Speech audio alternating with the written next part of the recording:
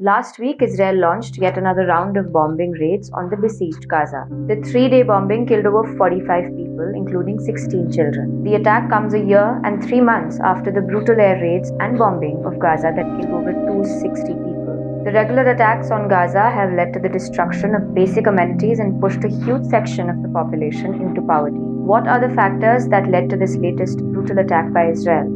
Do regional politics also play a role in these attacks? Rania Khalek of Breakthrough News explains. So there were a few reasons why the Israelis launched this, supposedly preemptive operation on August 5th against the Gaza Strip. I mean, first of all, this is what Israel does to Gaza, right? Gaza's been under this air, land, and sea blockade for like 15 years. And Israel does these periodic massacres in Gaza, which are intended to cause suffering to civilians. This is what Israeli strategists openly call, quote unquote, mowing the lawn. The idea that, they have to regularly terrorize the population in Gaza into submission in the hope that they'll abandon resistance or become unable to resist. And that's never been the case. But that's why every few years, you'll have these massive bombing campaigns on Gaza. Sometimes they last a few days. Some other times they've lasted a month. So that is first and foremost important to understand that this is part of how Israel, and as far as Israel sees it, maintains its kind of like siege on Gaza, maintaining it as this open air prison where, let's remember, over 2 million people live in Gaza. About 80% of them are refugees or the descendants of refugees from 1948, from the Nakba, when Israel was founded and they ethnically cleansed over 700,000 Palestinians.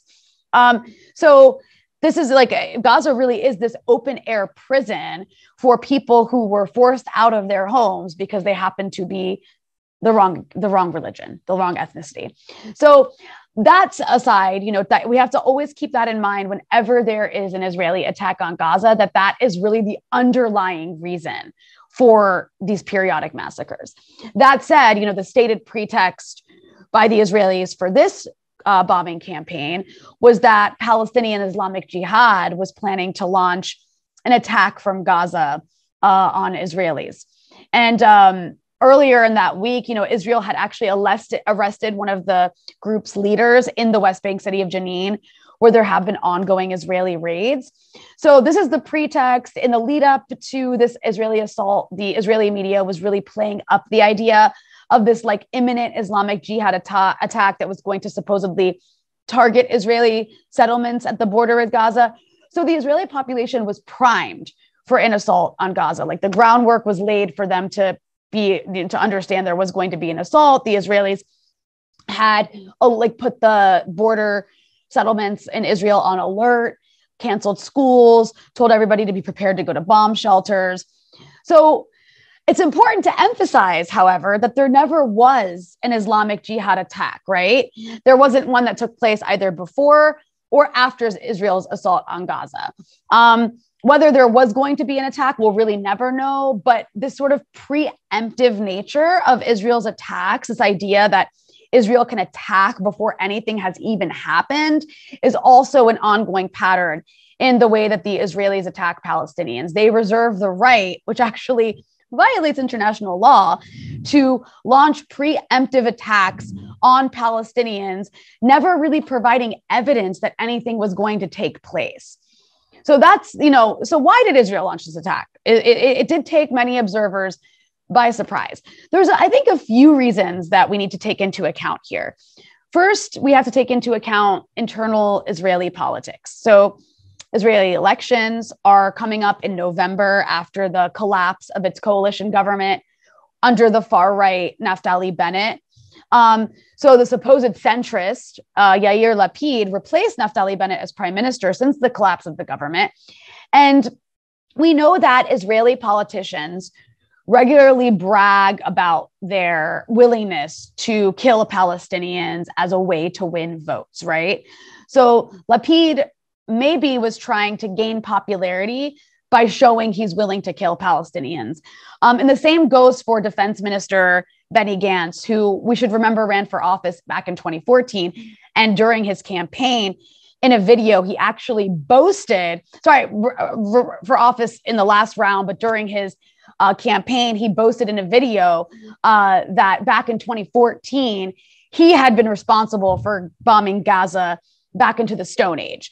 So again, this is what Israeli politicians do. And it appears like, Lapid's poll numbers did actually go up after this recent campaign in Gaza. And Netanyahu, according to recent polls, is actually likely to do quite well and be able to form a coalition or be able to form a government with like 61 seats. So Lapid, and that's how much you need, right, to like form a government. Lapid is actually very, very concerned about Netanyahu's high poll numbers. And so a part of, this might not be the only reason why Lapid chose to launch this military operation, because it doesn't really matter who's in charge in Israel. You always have these kinds of killings of Palestinians, but this certainly probably played a role in the calculation to launch this campaign, as well as other acts of violence that we've seen across the West Bank in recent weeks by his government. So then another reason that has been brought up as possibly why the Israelis decided to do this is that, there's this idea of sort of splitting the Palestinian resistance. So during this kind of 15-year-long siege on Gaza, like I mentioned, there's been several periodic Israeli attacks on Gaza that have killed thousands of civilians, destroyed tens of thousands of homes. Yet we have to keep in mind that all of these attacks, except for the one that we just witnessed, the target was Hamas. But this time, Israel's target was Islamic Jihad, which is a much, much smaller group that, unlike Hamas, has no actual governing responsibilities. And also Islamic Jihad is closer to Iran than even Hamas is, and is much more aligned with the, what we call the resistance axis, which includes Iran and Hezbollah. So in some have speculated that this was a way for the Israelis to, kind of go after Iran by proxy without really having to go to war with Iran as they see it, and as, Hezbollah as well, but also to force Hamas to choose to not get involved, and therefore create some sort of fissure between the resistance groups, even though it didn't actually work. And, rhetorically, Hamas actually supported Islamic Jihad's response to the Israelis. They didn't get involved themselves because they have other things to keep in mind, like the fact that they have to actually govern the Gaza Strip. But they did support Islamic Jihad. They expressed condolences for the loss of their leaders in Israel's assassination on Islamic Jihad fighters. And they did support, Islamic Jihad firing rockets back at Israel. And then another reason that's been brought up as possibly, part of the Israeli calculation here is sending a message to Hezbollah.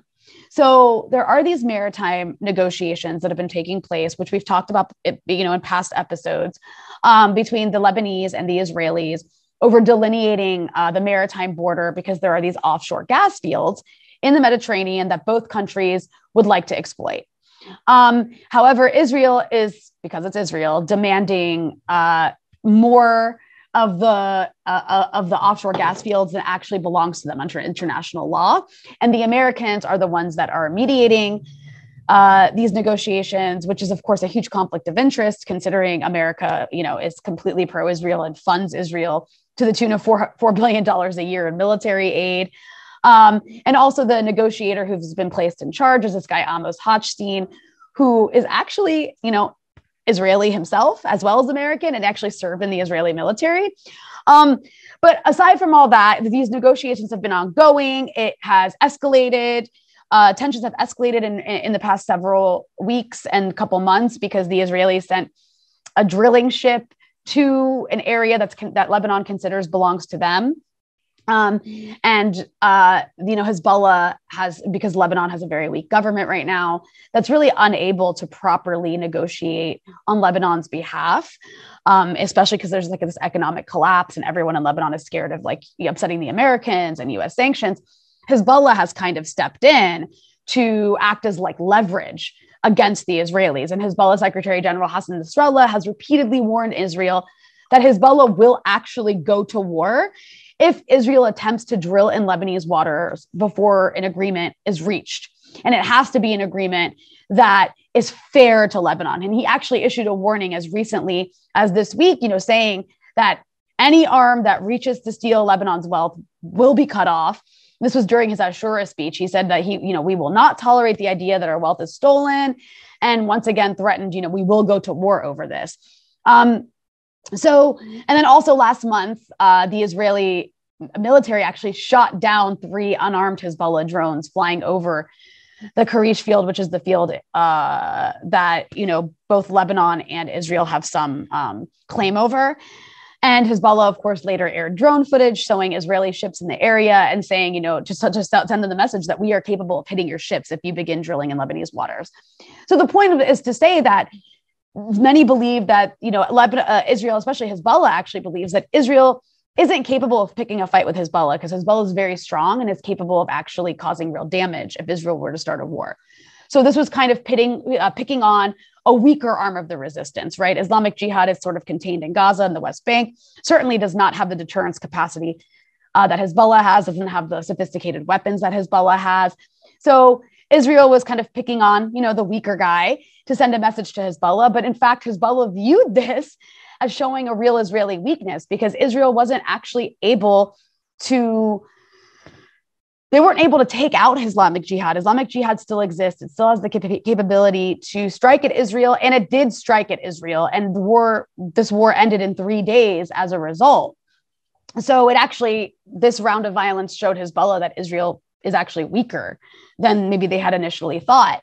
So that's an element of this as well. Israel, of course, believes it did gain its deterrence, but like I said, Islamic Jihad still exists. It can still launch attacks. So that doesn't seem to be true. That said, after the ceasefire, which was brokered by the Egyptians, Israel did go on to launch more operations, but specifically against the West Bank. Israel killed several Palestinians in an early morning assault recently on the old city of Nablus. And the target of what was essentially an extrajudicial killing was this resistance fighter, Ibrahim al-Nabulsi, who was a member of the Al-Aqsa Martyrs Brigade, who was wanted by the Israelis for organizing attacks against soldiers. And he had actually evaded several Israeli assassination attempts in the past few years. And he actually even recorded a farewell message in his final moments, telling Palestinians to keep fighting and to never put down their weapons. And of course, children were killed in this attack as well, which, brings the number of children killed this year by the Israelis to 30. And so that, all that's to say that Lapid, despite the war in Gaza ending, has continued what I believe is really this kind of campaign tour, showing these far-right Israelis that he can kill Palestinians and he should be the legitimate leader of Israel and trying to gain votes, which is, pretty cynical, but really is how Israeli politics works. So, moving forward, we're probably going to see ongoing attacks, ongoing raids on Palestinians across the West Bank. There's always the chance of an escalation taking place once again between Israel and Gaza, especially as election season comes closer and closer. So, whenever there's Israeli elections, it really is always bad news for Palestinians.